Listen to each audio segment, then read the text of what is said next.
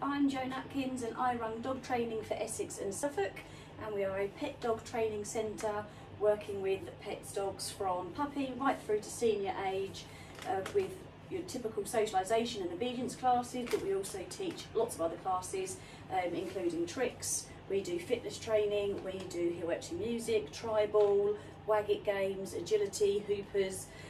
Basically, if it's something that we think is going to be fun for the dogs, then we learn how to do it and we offer it. So what we're going to teach you today is going to be a peekaboo trick, which is a really fun one for dogs of any age basically. There's no impact involved, there's no really sharp turns, so it's a really nice one for even really young puppies to do, adult dogs and your senior dogs as well. I'm going to of course be using my Feelwells treats. We've got the grain-free chicken today, because we're out of our favourite, aren't we, which is the liver. And I love working with these. They are so nice and easy to use. They're small to start with, but I've got tiny dogs, so I'm going to break them up even smaller, which is so easy to do. So what we're going to do then is I'm going to show you what a peekaboo looks like at the end as a finished item, and then we are going to have a look with Merlin and Ripley to see how we teach it. Okay, so what I'm going to do is just move Ripley slightly out of the way, and so Merlin's going to show you what a peekaboo is. Merlin, you peekaboo, and that is a peekaboo. Okay, it's really nice and simple, it's nice and fun, dogs like doing it, and it's just a nice way of getting the dog's focus on you. Peekaboo, there you go. It's a nice safety place, so it's really good for dogs that may be a little bit nervous or lack confidence when they're out and about, or if you have someone visiting you, you can just ask your dog to come into the middle or go peekaboo. Rippers, can you peekaboo? What a good girl. And they've got a nice safe space to be in. All right, it's a really handy place to be for things like photos, so if you want a picture with your dog, you have them there, nice and central, and it's something that you can take anywhere because you don't need any equipment. So it's a really lovely trick to work with. So what you're going to need is your treats. So it's a nice handful of Feelwells treats broken up in your hand there, and all we're going to do is start your dog in front of you, like so, and you're going to choose which direction to send your dog round. I send mine round to the right majority of the time, but it's whatever works for you. So I'm just going to move Ripley out of the way. So Merlin's going to go around to my right, so my treat is in my right hand, and he's going to come around the back like so. I'm going to swap the treat into my other hand, and then lure him forward and give him that treat. He hasn't got to do anything once he's there. At the moment, we just want to teach him how to get into that position. So, good boy. So I'm going to bring him round, swap the treat again. Good boy. What a good boy. And remember, as well as treating, it's also great to give your dogs a bit of verbal praise, tell them they're brilliant, smile, lots of hands-on fussing if they like to be handled, and make it a really nice treat reward at the end. So then, once your dog is happy to go through your legs, because at first it might be a bit strange for them, then we can start adding a word to this. So something like peekaboo, which is my word. A lot of people use middle or centre, or between, okay? So whatever works for you, something you're going to remember and that feels right for this particular type of trick, okay?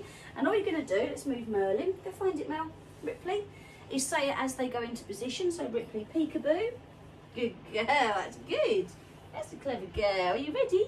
And peekaboo, yay, what a good girl.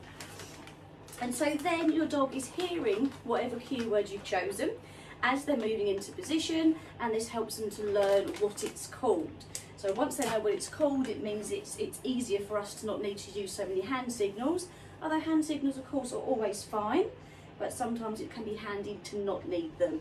So once you can do that a few times with your peekaboo cue, good girl, we can then try less of a hand signal, and Merlin, peekaboo, good boy. So there I've just shown him a little bit behind and then guided him forward once he gets there. Peekaboo, good boy. That's very clever, boy. And so we can then just make it slightly less hand cue more and more each time. Good girl, that's nice. Come another way, baby. And Ripley, peekaboo, yay, what a good girl. And then once we've done that, so when you've had a few little practices, so you could do a few of those in a session and do that over a couple of days, you could then see if your dog has a verbal understanding. So there's no rush to get to this stage, but it's nice to see where your dog is getting at. And we can then try peekaboo. There's a good boy, aren't you clever? And then you can try it with, obviously, if you've got more than one dog, we're going to do it with Ripley as well. And Ripley peekaboo. Good. What a clever girl you are. And so we can build it up from there, okay?